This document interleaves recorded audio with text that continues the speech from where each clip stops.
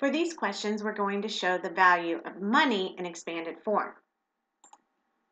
So we're going to find the value of the money by counting the money and then writing it in a way that will show the value of each individual digit. Before we do that, let's talk a little bit about money and how it relates to our place value system. Sometimes people call the tenths place the dime spot, and some people call the hundredths place the penny spot, which would make the dollar bill in the one spot because it's $1. Let's talk a little bit more about why they call the tenth spot the dimes and the hundredth spot the penny spot. And we can look at that by thinking about a dollar and that it takes 10 dimes to equal the dollar. And that's because of the same thing we've been learning about place value and the relationships between spots.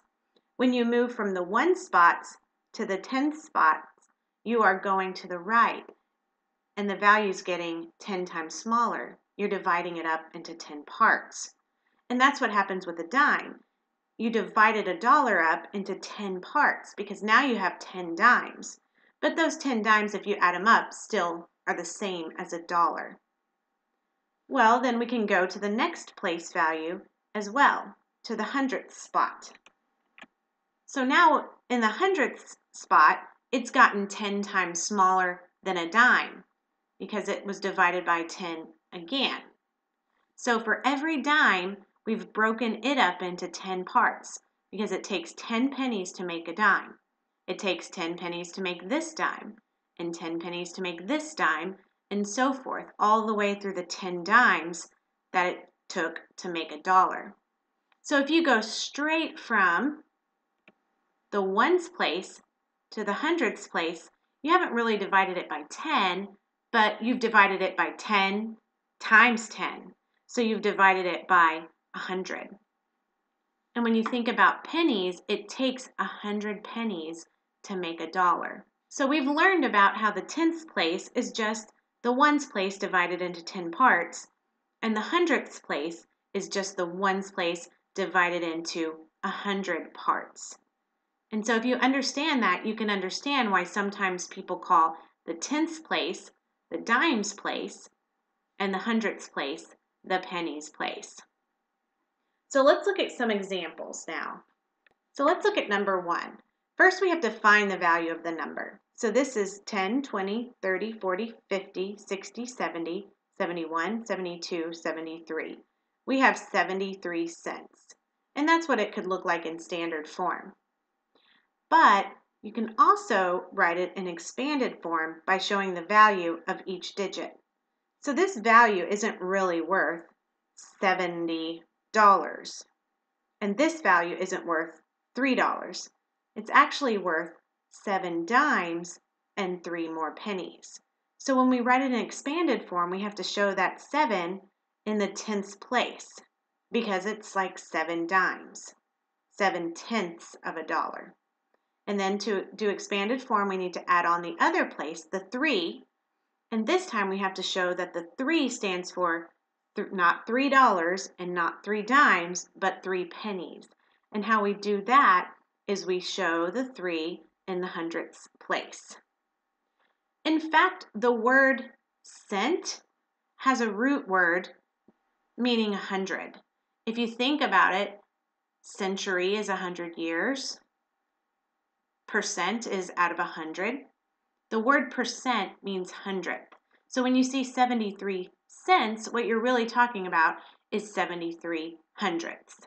If you added 7/10 and 3 hundredths, you would get 73 hundredths. So let's look at number 2. Here we have 10, 20, 30, 31, 32, 33, 34, 35, 36, 37. So now we have 37 cents. So that means we would have 3 dimes and 7 pennies. The value of 3 dimes is 3/10, and the value of 7 pennies is 7 hundredths. Remember, you have to put that 0 in the tenths place so that your 7 actually goes in the hundredths place. So your value would be 37 hundredths. So let's look at number 3. Here we have 33 cents. So we have 33 cents. In this value, we could have 3 dimes and 3 pennies. So in expanded form, it would look like 0.3 plus 0.03. You do want to be careful when you're adding money and you're thinking about place value. It's not necessarily the number of dimes you have is going to equal the 10th place. Let's count these dimes. We have 1, 2, 3, 4, 5, 6, 7, 8, 9, 10, 11, 12, 13 dimes. You can't put a 13 in the 10th place. The 10th place is only one spot. If you did try to put 13 here, what you would have now is 13 hundredths. And that's like saying 13 pennies, because the pennies is the hundredth spot. So if you did that, you would have to be careful and you would have to think about, what does this actually mean? You would have to think about how 10 dimes makes one whole dollar. So what in this case, what you would really have is one whole dollar and 3 more dimes.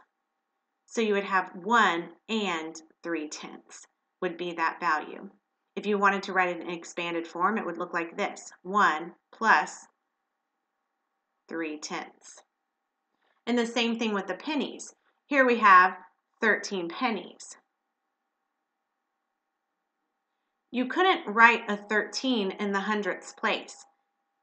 If you tried to do that, you would either squeeze in 2 digits into one place, or you would wind up with a digit in the thousandths place. So you have to think about, is 13 pennies is really like 1 dime and 3 pennies, because 10 pennies makes 1 dime. So if you were going to write that, you would have to put the 1 dime, even though it's pennies, it equals the value of 1 dime, and you would leave the 3 in the hundredths place. So you go ahead and try some, and if you need to rewatch the video, come on back. Good luck.